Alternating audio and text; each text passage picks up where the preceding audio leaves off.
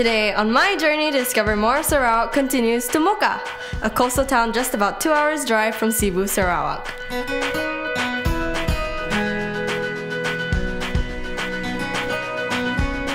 Hi guys, I'm Bianca.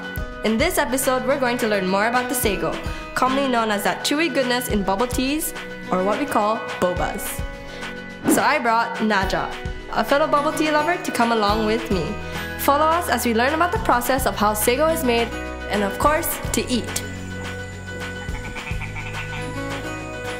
And now dengar, Selamat tapak, Mapun Mukah. Hi guys, it's me again, Bianca, and I brought me, Naja. So what does that mean? So eno dengan Selamat tapak, Mapun Mukah means hello, how are you, and welcome to Mukah.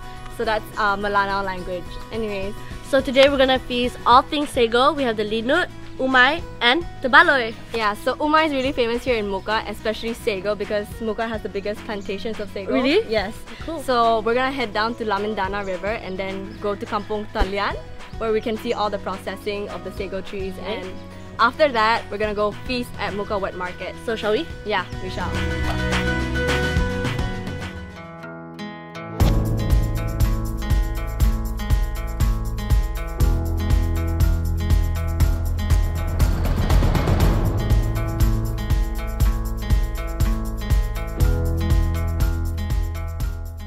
Just got off the boat ride and we're currently working out our course, balancing on this Sago tree that's been cut down. Like the ones that we saw earlier? Yeah, so they cut it up into pieces and then send it to the mill.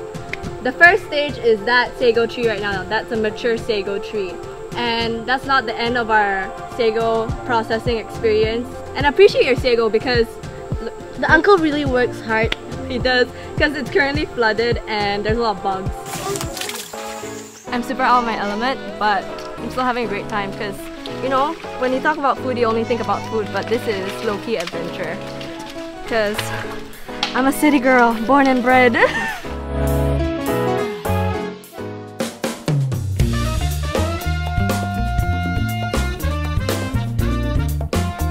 Good morning! It's day 2 in Mukah.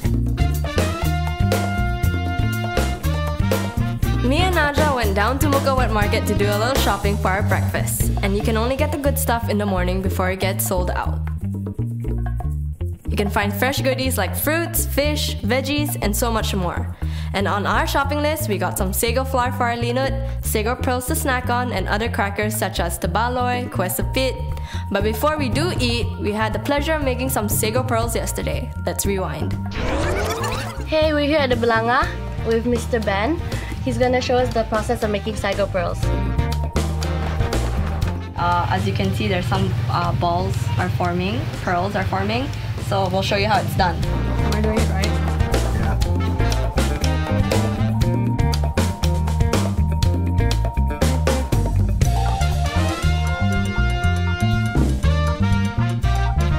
So yeah.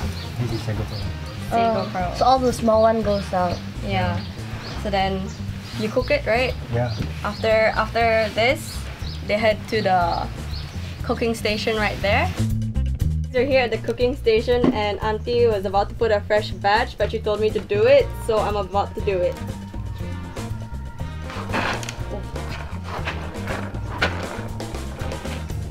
Correct? I think she's spreading it throughout the stove so it cooks evenly. It takes about 10 minutes to cook. This stove right here, this clay stove, with an open fire underneath, it's not hot. Yeah, I mean it's warm, but it's hot. Yeah. And Auntie must feel great, strong from the heat because it is hot here. Like a sauna. Yeah, Oh, it's still hot. it's still hot. Is it? Wow. Yeah. Fresh. It's good.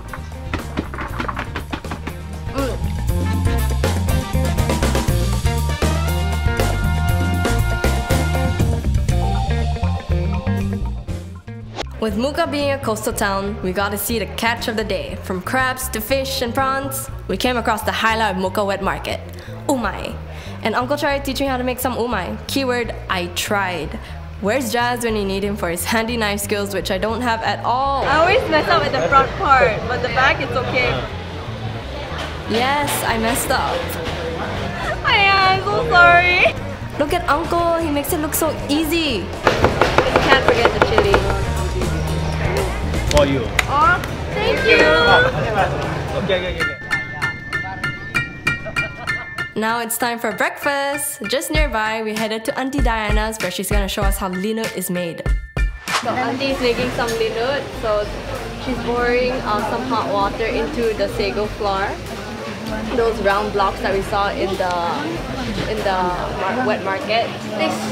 So Auntie's gonna stir it until it turns into like a gooey paste. yeah.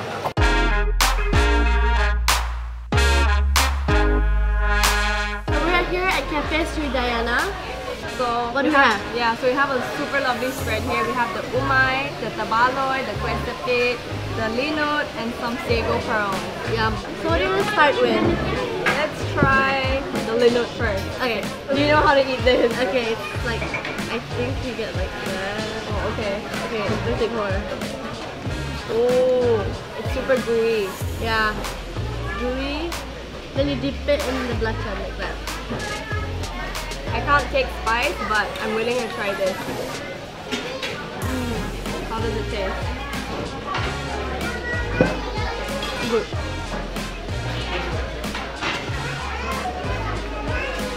Woo! Good, right? It's kind of tasteless, so the belacan gives it the flavor, and it's like just the right amount of spiciness for me. Is it too spicy? It's spicy, but I really like the texture of the linut, and it complements well the belacan because it's kind of tasteless. Yeah. The belacan stands out in this, but the texture of the linut, yeah, total stand out. Umai? Yeah.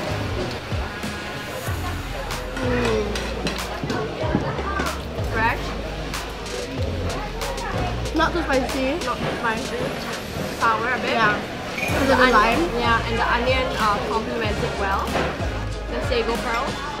We ate some yesterday. Yeah, I ate some yesterday, so it's a good snack. Okay, let's try it. Yeah, I can't wait for you to try this. Yeah.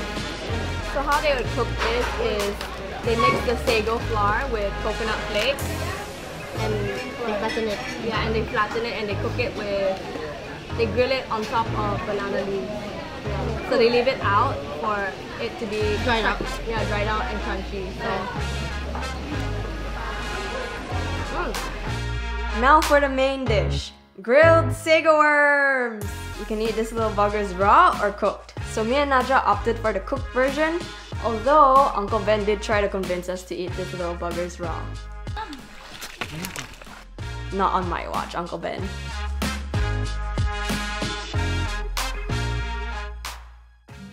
That brings us to the end of our Mukah trip, and I had a lovely time with Naja. Me too. So we had a day, 2 days actually, discovering about the sago and of course eating. So Naja, what was your most favorite dish?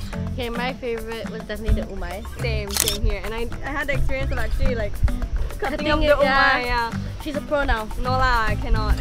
But definitely thank you to Uncle Ben and Auntie Diana for cooking us some great food and showing us Helping around. us around for our journey. Yeah. So if you want to come and discover more of Sarawak, come by to Mukah and see you guys next time. Bye!